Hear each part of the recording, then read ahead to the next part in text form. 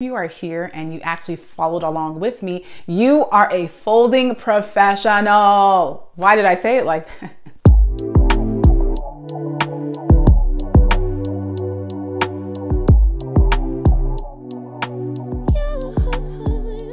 Hello, I'm Judi the Organizer and creator at Rescue My Space. Welcome back to my channel, and if you are new, welcome to my channel. So today we will be folding some baby onesies. Basically, at the end of the video, you're gonna be a folding onesies pro, or a pro at folding onesies. So without further ado, let's get on with the video. So now let's go to my folding table so we can start folding. Let's go. So as always, you are going to lay your onesie flat. How cute is this onesie? I think this onesie is for 3 months to 6 months, I think. But this works for any size onesie. So first things first, you're gonna bring in the sleeves. So it's important to bring in the sleeves because what you're doing is try to create a rectangle. I feel like that's the secret to folding, is creating a rectangle. So as you can see, I mean, you know, you can see it a little bit, just a little bit. So anyway, next you're going to take the bottom and then you're gonna fold it all the way to the top. And the goal is to make sure that, I mean, this is what you're trying to create essentially. So let me take it this way. So now that you have this smaller but wider rectangle, you're going to then take the bottom, the folded portion, and you're gonna bring it to the top like so to create this thin rectangle. As you can see, I love rectangles. All right, so next you are going to then flip it over because you want to expose the part that will be folded inwards or will be inside the fold. You don't want, of course, this part to be seen. So starting from the left, you're going to literally just fold it over once and twice. Then you're gonna end up with this beautiful rectangle. So this type of fold is great if you have a small drawer that will hold your onesies, or if you're sharing a drawer. So for instance, maybe your onesies will be also sitting in a drawer with like maybe pants or like baby tops or even diapers. I think this is a great folding technique for those type of spaces, but the next one can be for a much larger drawer. So let's do it. So just like the first fold, I'm gonna start sideways and then I'm going to turn it around to face myself.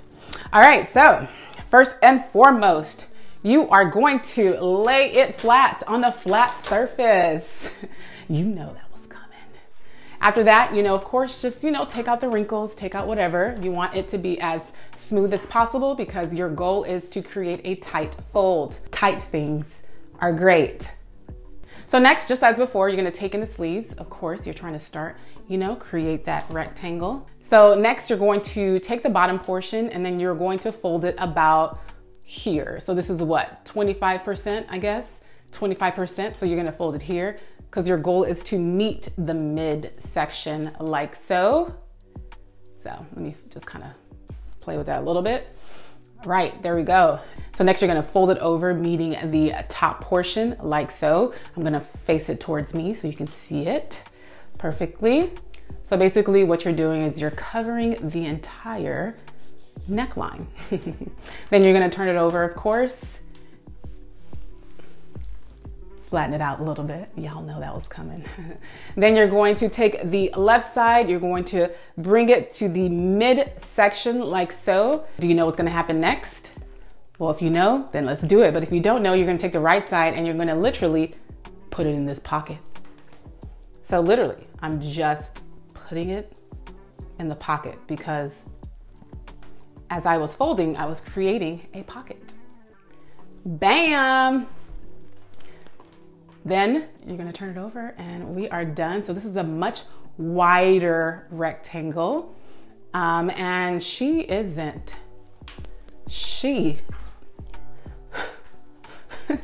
going anywhere. She is folded. This is probably my favorite fold because it's indestructible in a way. I can literally throw this at someone and it won't unravel. Of course, not too hard because it will, but you know what I mean. It is in there. This is great for small drawers, but this is great for large drawers. You can actually add more onesies in a drawer with this technique because it's a lot thinner. But small, large, medium, whatever kind of drawer you have, this is still a great fold for that drawer and for your onesies really, but you know what I mean. So the last folding technique allows you to see the different graphics on the onesies if it sits in the front. So yeah, it's a little different, but essentially it's the same-ish. Also, let me mention the onesie is facing downward. You got to start with the onesie facing downward before you start. That's all I'll say. Here she is. So again, just like before, you are going to bring in the sleeves, but this time we're going to do it a little different.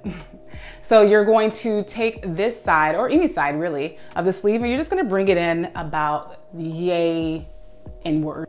See, the goal for this is, you see how I'm creating this line? It's like a line right here. It helps.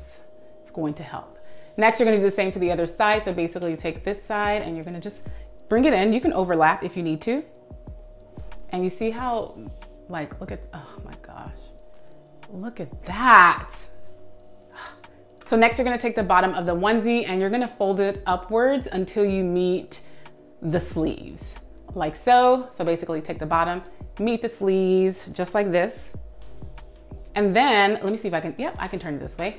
I do play with it a little bit because the goal is to keep these parts, or the parts of the onesies, inside of the rectangle. It makes sure that the fold is as tight and clean. So next you're gonna take the folded portion and you're gonna bring it all the way to the top, like so, creating this square, I guess.